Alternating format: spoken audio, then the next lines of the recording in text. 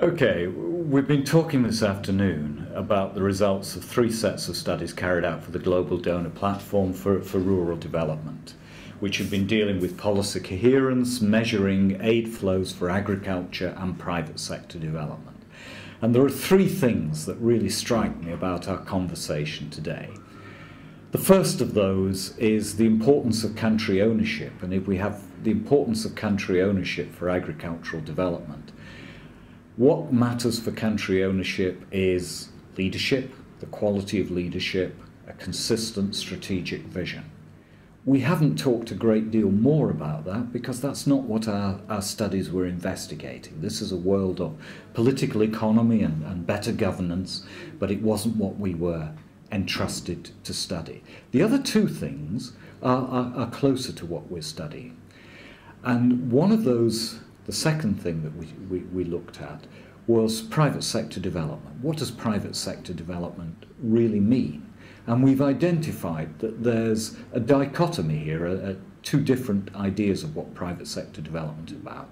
One is that it's a code word, meaning we must get more investment into rural areas, that capital is the great limitation to agricultural development, and that anything that increases the amount of capital into rural areas is the thing that we have to do.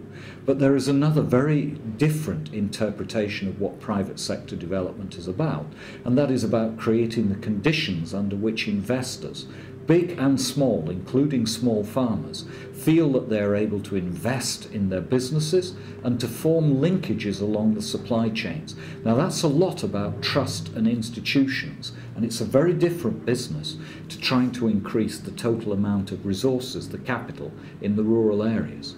And depending on what you're trying to do in private sector development, that difference really matters. And clarifying that and what the consequences are is a rather important topic. The third thing we've talked about is measuring results. What are the results of agricultural development and how can we measure it? And we've got into that because one of the papers is about measuring the inputs, the resources going into agricultural and rural development, which is not easy because the sector is not well enough defined to make it very clear and consistent as to what the resources are going in there.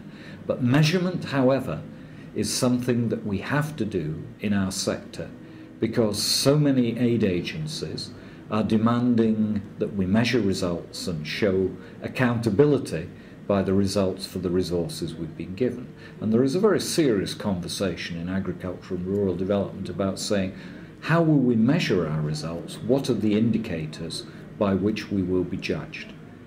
I'm afraid I don't have those indicators today. This is a work in progress, but it is an important topic. And those are the 3 big things we talked about today.